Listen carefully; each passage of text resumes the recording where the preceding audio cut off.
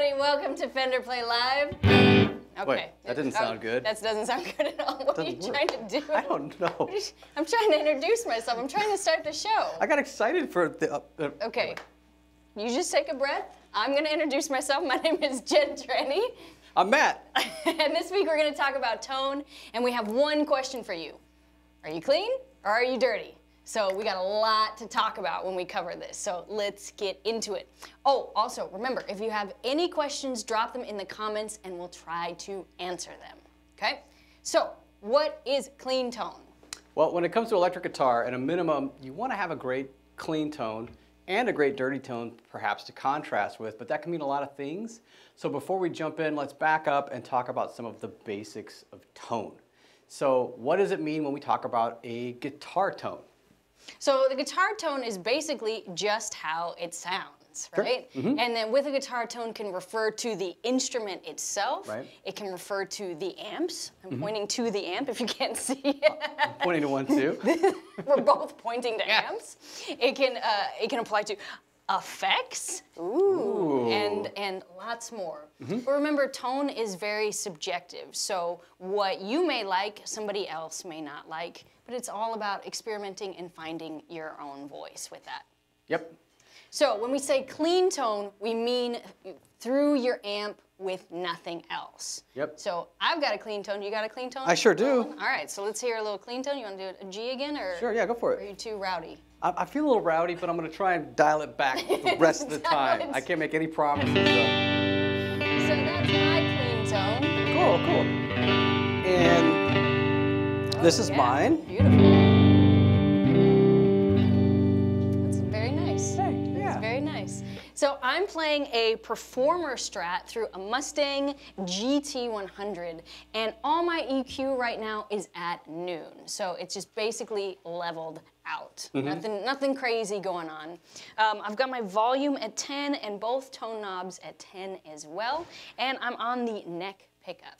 So that is my setup. What you got? I know you got something good happening. I got something. I also have an American Performer Strat. I'm also set up on the neck position pickup. We both have single coil pickups, but I have a different type of an amplifier. This is a tube amplifier. This is a Blues Junior amplifier. So, and my settings are, well, now they are at noon. And so on this amplifier, this is the type of sound I'm getting. So a fairly clean tone, but a different sound than what you're getting. A little bit different, yeah, because you've got the humbucker back there. Even though we're both on single coils right now with the neck pickup, but you have some options that I don't. But we're gonna talk about that later. We're not gonna talk about that right now, guys. No. Sorry, I got excited. Yeah. So what affects your guitar tone? Well, lots of things. Number one, just what's your guitar made out of? What types of materials? So just the body. Fender uses generally ash or alder to build the bodies on their electric guitars. With acoustics, of course, the type of wood can make a huge difference. But with electric guitars, there are also a ton of other things that can affect your tones. So the construction of the guitar, the quality of the parts, the pickup types. I mean, for a really broad demonstration, we could talk about single coil versus humbucking pickups. Let's go to the bridge. Take it to the bridge. I knew it. We've been spending too much time together. Too much time in this room. Sorry. Yeah, you should be. I am.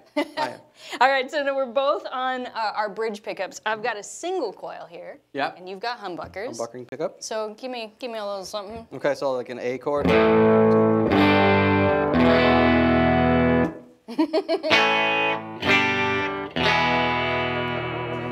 Nice. I had to. I don't have that.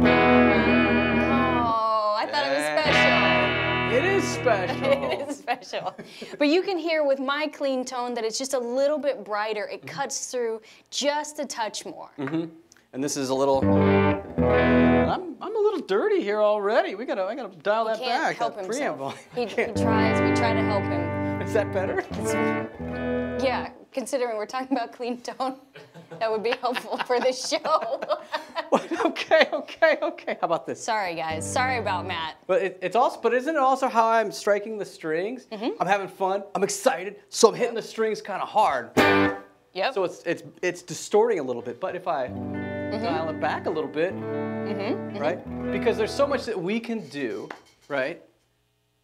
Just with how we hit the strings. But let's go back to pickups, I think. Okay, going back to pickups. I'm getting my picks ready, but go. Perry's yelling at us. We're doing something wrong already. What do you want? We had a question. Oh, we got a question. Oh, So Mark. I can't read. Since you're both on the neck pickups, is the difference in sound in the amps? That's a great question. That's an amazing question. Generally what we're trying to demonstrate here, because we have essentially the same guitar, particularly when we're on the neck position pickup. So all the difference that you're going to hear is in the amp. So I got a tube amp. Jen's got a modeling amp. Yep. Solid state.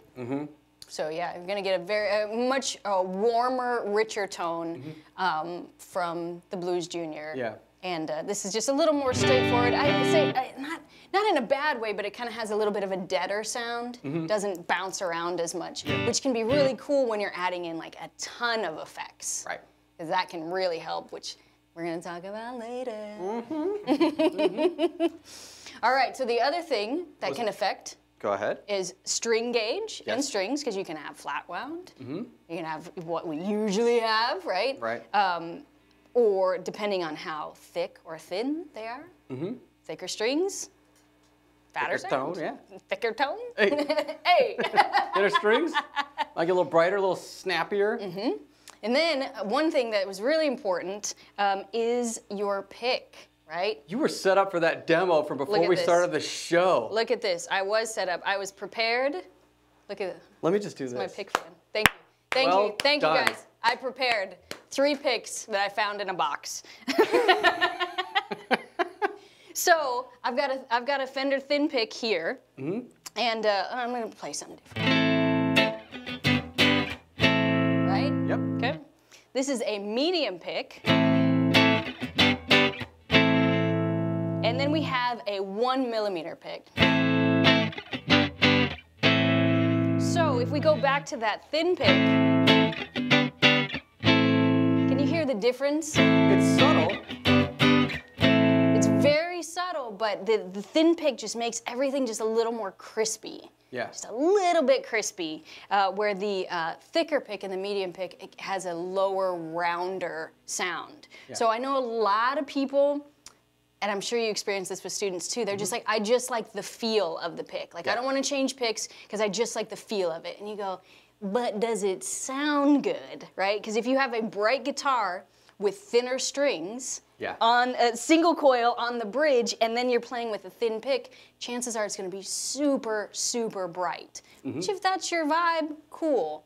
But you might want to think about rounding out the sound a little more with different types of strings or picks. Absolutely. Have you ever had a student come in and they're playing with a pick that's about this thick? Yes. And all you hear is the pick clacking on the strings through the amplifier. I love this pick. I love this pick. Yeah, totally. And you're like, let's just experiment just for this week. Yeah. So yeah, experiment with the sound of picks. And I usually recommend to record yourself playing with a pick, and then with a different pick and record yourself and listen back to hear how it sounds. Okay? Very cool idea. So Perry's telling me to stop talking, so Matt, take over. My guitar went out of tune. You talk. So another thing to consider, besides the your amp choice, is EQ, or equalization. So our guitars will usually have a tone knob. So if I'm on my neck position pickup, I can change my tone just like that. Whoa. But also on the amplifier. This tone is a very exciting thing, by the way. Yes, I know.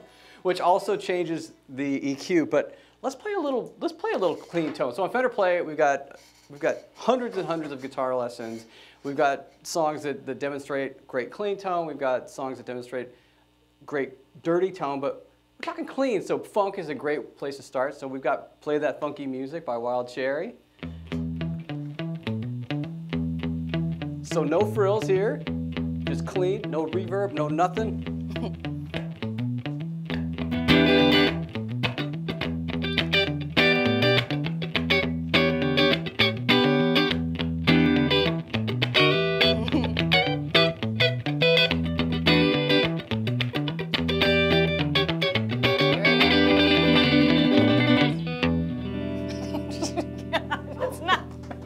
Okay, that's not in the song. Yes, thanks. Clap for us. Thank you. Yes. First, Yes. inappropriate. We prepped that just for you guys. Exactly. Inappropriate guitar chord endings. Yes. But it's a very pretty chord. It is a very pretty chord. Thank you. All right, let's get into, now this is your section. Oh, right. Dirty tone. Get some dirt on that tone. Okay, so we talk clean, let's talk dirty. So a dirty tone usually means adding a distortion or breaking up and distorting your clean tone. There's several different types.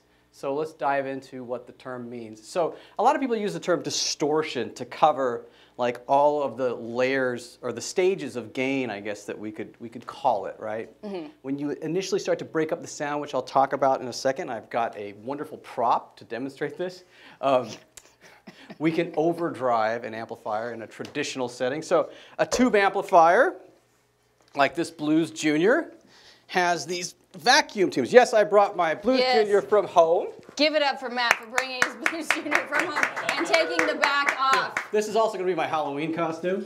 Okay. How do I look? Okay, put that down. Put it down. Okay. Okay. So, and I get told to wrap it up, and this is his costume. Sorry. A couple different tubes here. We've got two larger tubes. These are our power tubes. On an amp like a Blues Junior, I've got two volume knobs. I've got a master volume control, so the larger power amp tubes, in this case they're EL84s, I can turn that up and that's just going to make the amp louder. Mm-hmm. It's not going to change the tone as much. Mm-hmm. However, I have another volume control which controls the three smaller tubes, the preamp tubes, generally 12AX7s on these newer amps. And I can turn the volume knob up on this and really, as we say, overdrive those tubes and cause the sound to break up. So now let me put down my Halloween costume. No, oh my God. Don't ever say that again. Don't ever say that's your Halloween costume again. What? So I've got my little Strat here. I'm on the neck position. Now, and I've got my preamp volume. I actually turned it down so that the actual tone was cleaner. Now, if I turn up the preamp volume on this amplifier, I'm gonna take it up to about here. It's gonna raise the volume a little bit, but you're gonna hear it break up a little.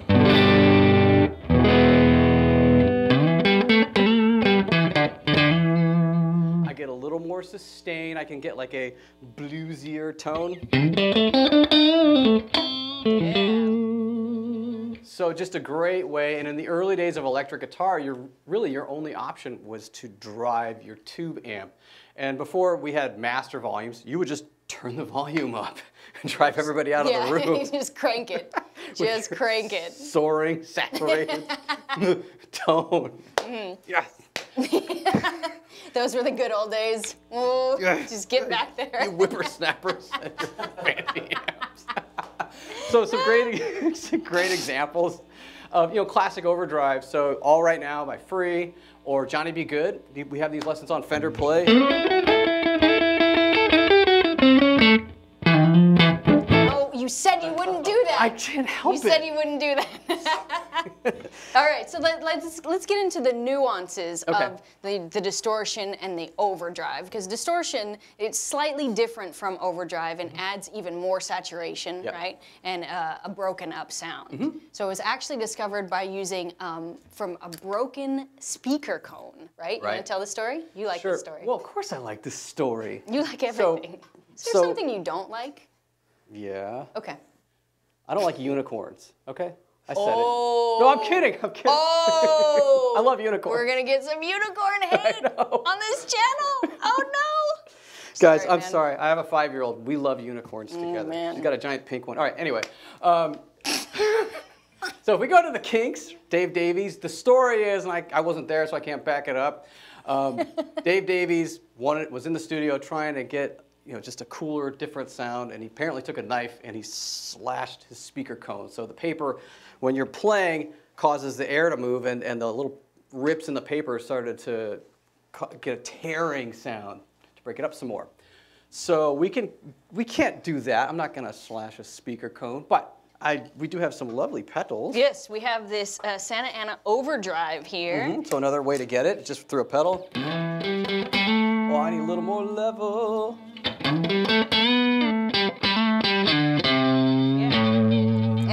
just to give you an example of that, of the difference, now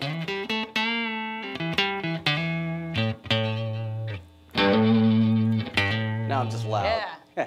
Sorry, Ron. Now you're just loud. Sorry, Ron. So, oh, I can't. I keep putting this guitar down. We're not doing that. So let's do a little bit of a distorted tone. Sure. Right now. Shall we do that? Yeah. And then. A little bit.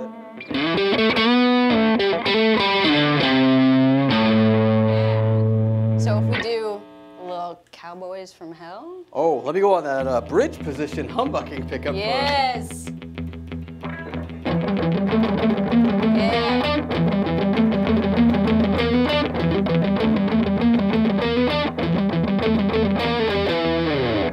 Give it up for Matt, everybody.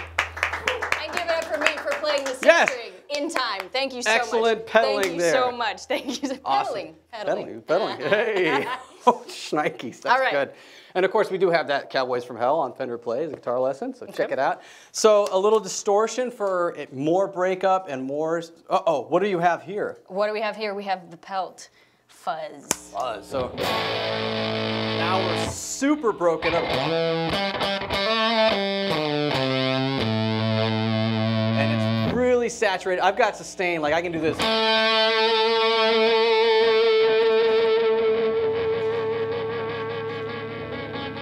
Shall I continue? I'm getting the sign that perhaps not. I take that as a no.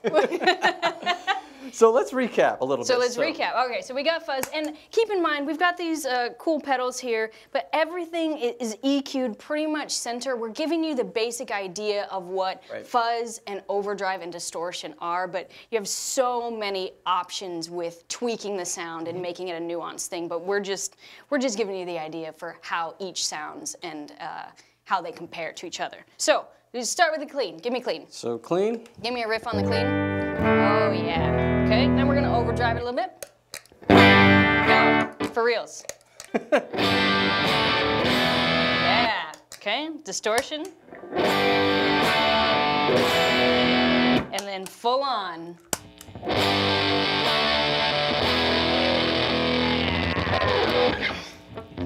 That's all for you. I'm gonna keep you on the overdrive. Okay, thank you. Thank you. So we've covered some basics of clean and dirty. So which is the right tone for you? Tell us. Wait for you to tell us. So clean tends to be preferred in jazz, but you can also use it in rock.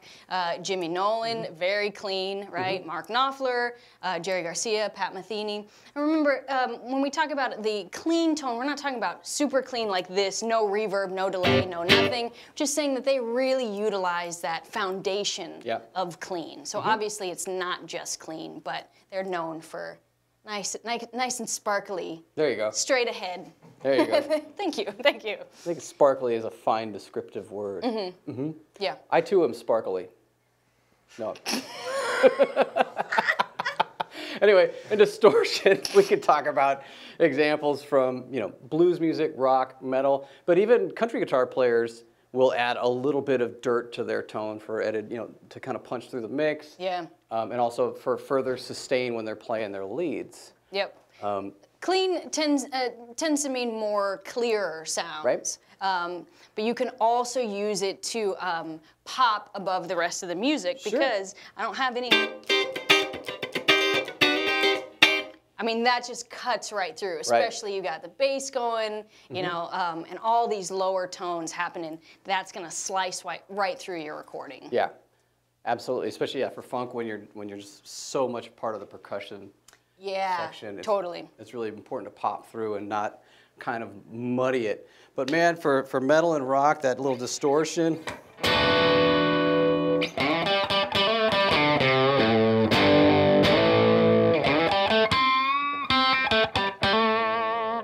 I almost got a pinch harmonic there. Yeah, it was good. But you know what's super fun? Tell me.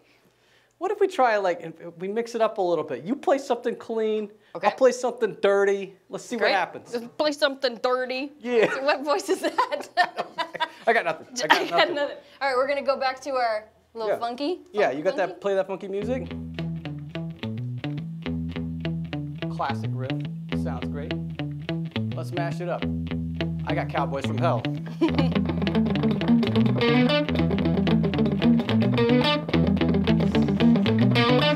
we go. Yeah. Yes. Yes, mashup, courtesy of Matt Lake, everybody. I'm also an arranger in my free time. Oh, call me. Call me for work. Also, right. Go do it. well, there's some tunes that actually utilize clean and dirty tones. That's right. At the end of level 5 in our rock path, we end it with Ziggy Stardust, which is a great. So if you're going from being a beginning guitar player level 1, you work your way through level 5, and you're branching off. You're getting arpeggio picking and some faster movements. So that's a tune that utilizes some great clean tones and dirty tones. Maybe demonstrate a little bit of it. Was Ziggy Stardust when David Bowie was a redhead? Is that the era? I believe so. Is that the era? It's when he. Nobody, they're not even listening. It's when he was Ziggy Stardust. Yeah, he just had the redhead. He was a redhead. Yeah, yeah. What am I doing? That one. Oh.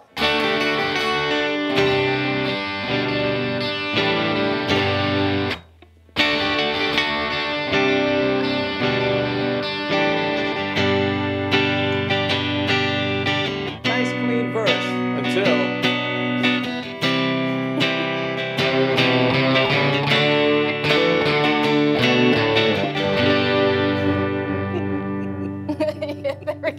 There we go. So you see how you can mix and match, and you want to mix and match, right? Yeah. You want the contrast, you want the pull of the clean and the distortion that just knocks you in your face, like singes your eyebrows. Whoa. Right? The clean like pokes you in the eye, and then the distorted singes your eyebrows. Yeah, I love it. You're welcome. You're welcome, Fender. You know what's something that you were mentioning earlier that I thought was really great is how cool it is to have those two options. A lot of great recordings, one of the guitar players maybe, or one of just the tracks could be really clean, and it has its own place in the mix. And then another guitar, perhaps it's just the lead line or the solo comes in. Yeah, yeah. And it has a dirtier, more saturated, sustained tone, and they live in their own place, up with, at least the foundation of drums, bass, and maybe keyboards or perhaps other instruments. But they live in their own place, and it's great. When two guitars have the exact same sound, it can. I think. How did you put it? You put it. They phase each other out. Yeah. There isn't any depth to it, So you want to make sure that when you're creating your tones, a little bit of distortion can go a long way. Yep. And it can make a big difference when you've got a clean tone and then a distorted tone. But also go crazy. Turn those knobs. See what comes out. Get all different kinds of pedals and just see what you like. Like, don't be afraid, but also know, for the real world, maybe a hint of things can go a long way, right? Absolutely, especially when you're recording. You don't need to go totally insane on the maybe. Well, you want to go insane. I do. Yeah. All right, so now let's get to homework, my favorite part of this. I love assigning homework. Each week we assign homework to the audience, and you post your homework in the comments. So for beginners, we'd love to hear you play an open chord with your favorite tone. So just something simple. Yeah. That's my clean tone. What do you got? Oh, wait. Give me something. Yeah. Okay. Thank you, Derek. Well done. Thank you, sir.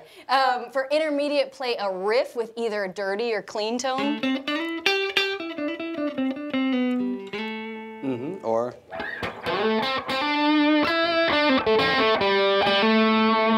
Trying to find your notes. They don't exist. They only exist here. Okay. I just got to keep practicing. To keep practicing. And then for the blow our minds, play either a lead solo with a dirty or clean tone. So just go for it. It'd be cool if you did it with both. So you could see like, oh, this is what it sounds like clean, this is what it sounds like dirty. Yeah. Just a suggestion. I'm not your mom. I'm not trying to tell you what to do. Or your dad. But it's a good one. I like that too. You take over. Okay. I'm going to stop talking about being people's parents. I think it is giveaway time every Giveaway week. time! Yeah. every week we give away a free piece of gear to a Fender Play user just for watching a single lesson. So let's get into this week's winner, and let's just start with a drum roll. This week's winner is Red Team! Congratulations. So remember, the more videos you watch, the more chances to win. Literally, all you guys got to do is watch a video. But You do the that. lesson. I mean, watch the video. Do the lesson. Watch the video. Come on. Good. All right, now we're on to some questions. Yes. Yes. Okay. Ooh, James says, which players do you think have the best tones? We're gonna get in trouble no matter what we say. Yeah. But go for your favorite tone. We're gonna talk about personal preferences. Oh God. These are not facts. These are opinions. That's hard. You go first. I mean, David Gilmour. Yeah, David Gilmour. David Gilmour for me, and Lindsey Buckingham. Man, so right on the money. That's it. My God. That's it. I mean, David Gilmour, somebody described it as like swimming through milk, which is really appealing to me. I don't know why. I think you're on your own. But I do love David Gilmour's tone. All right, I guess I'm the only one.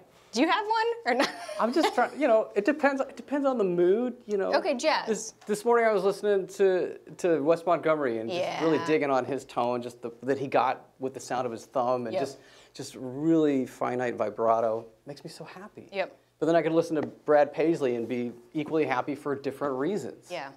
So, Okay, Stacy asks, is the bass supposed to match the guitar distortion?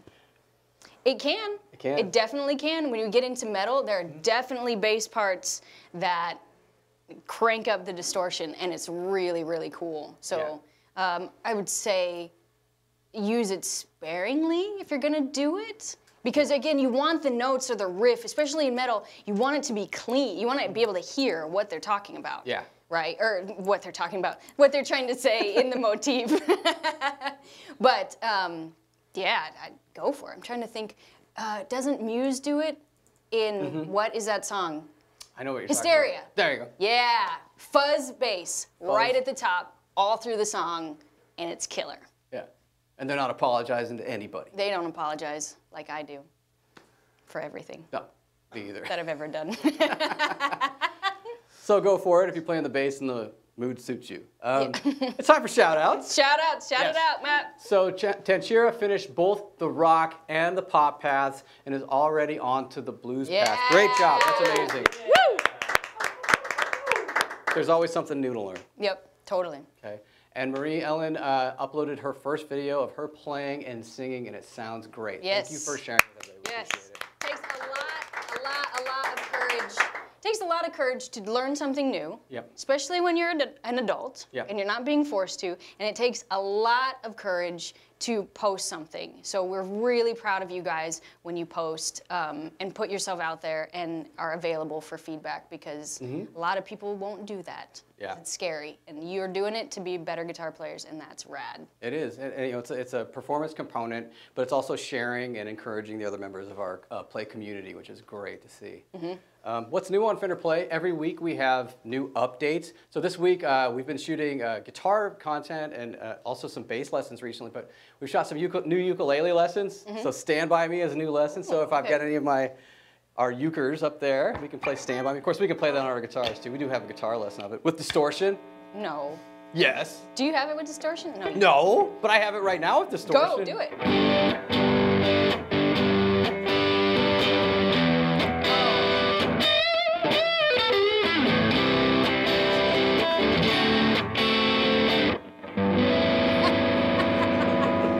Please, there's a point where you'll learn to just tune Matt out.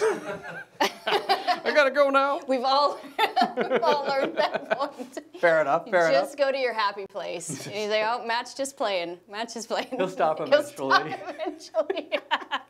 Also, this new on Fender Play, we've shot some alternate tuning lessons to support some of our songs. We've got a whole bunch of Rolling Stones tunes in the pipeline. So we've got Open G alternate tuning, a course on that. So check that out if that's something that's interesting to you.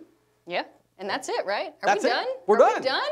Yeah. Oh my goodness, we're done. So thank you everybody for stopping by and watching. Tune in Wednesday at 5 for our next episode and keep practicing, and we will see you next time. G chord, everybody.